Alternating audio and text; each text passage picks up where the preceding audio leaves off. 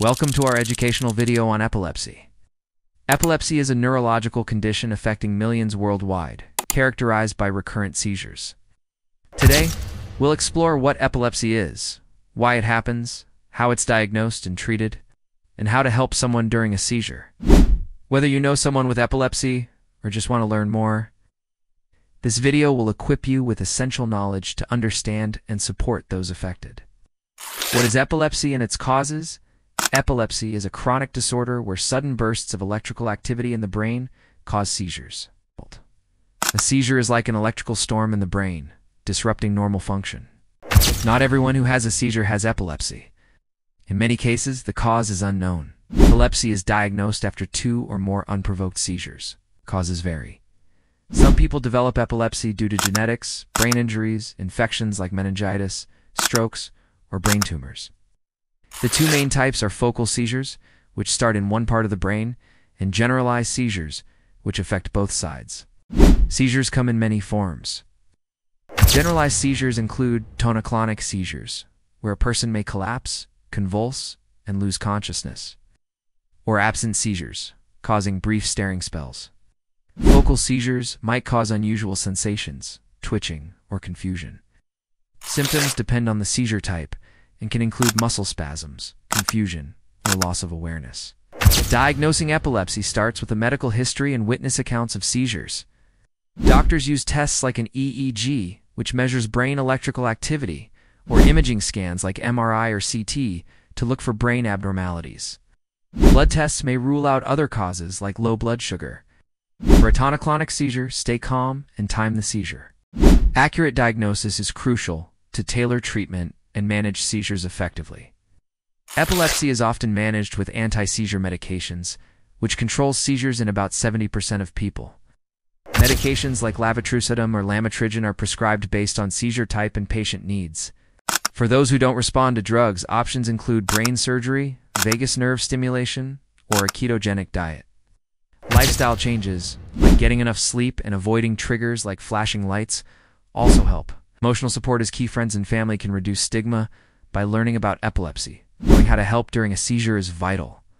Move objects away to prevent injury, place something soft under their head, and turn them onto their side to keep the airway clear. Put anything in their mouth or restrain them. Learn about its causes, symptoms, treatments, and how to provide first aid. Together, we can create a more understanding world. If the seizure lasts over 5 minutes or they don't recover, call emergency services. For other seizures, like absent seizures, gently guide the person to safety and stay with them. People with epilepsy can lead full active lives with proper management. Support includes regular doctor visits, adhering to medication schedules, and identifying triggers. Safety measures, like avoiding swimming alone or using seizure alert devices, help maintain independence. Now it's time for your mind test. Let's see how sharp your brain really is. Answer in the comment question 1A. 16-year-old girl is brought to the clinic by her parents due to frequent staring spells in class.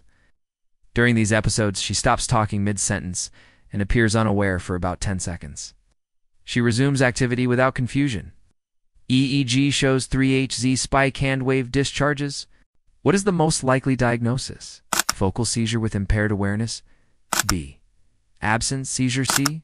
Tonic-clonic seizure?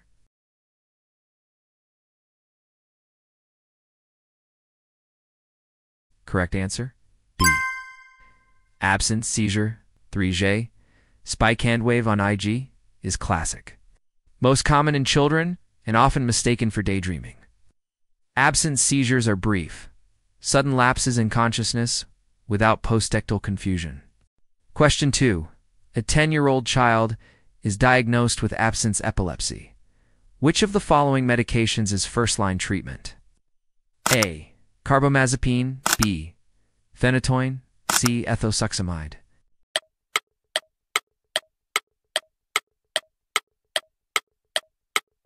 Correct answer C. Ethosuximide. Ethosuximide is the drug of choice for absent seizures. It works by blocking thalamic T-type calcium channels. Valproic acid is an alternative if there are multiple seizure types. Question 3. 30-year-old man with a history of 4-phenytoin is used second line to prevent recurrence.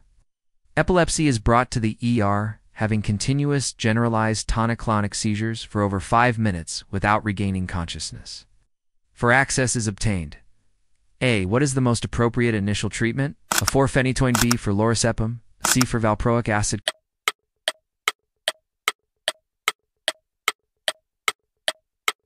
Correct answer, B for lorazepam.